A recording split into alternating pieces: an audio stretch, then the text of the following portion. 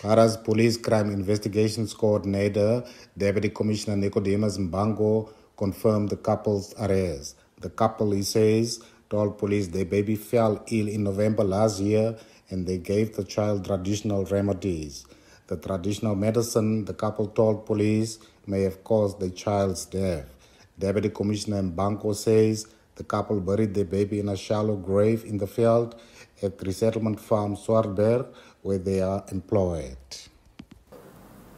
This happened during November last year when the two couples apparently took their child in the field when she fell sick.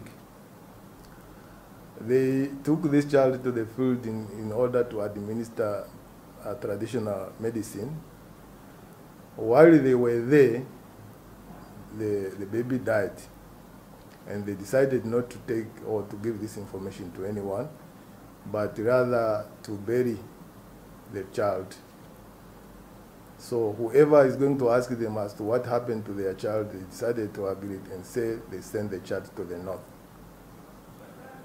So somebody now, somewhere, I believe a day after yesterday, pick up this information.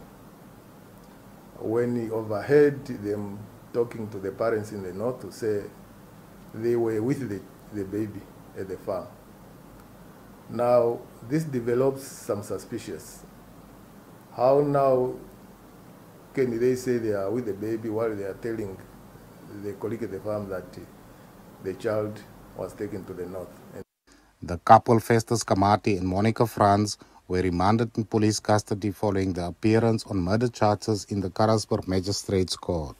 This is the second murder that has sent shock waves across Kharas Region. Last week, police arrested a 35-year-old mother after she killed a 1-year-old baby at farm Bochensbroen near Batani.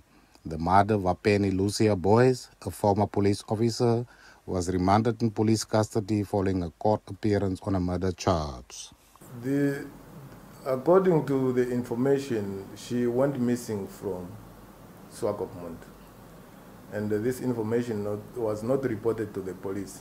It was just reported to some social medias.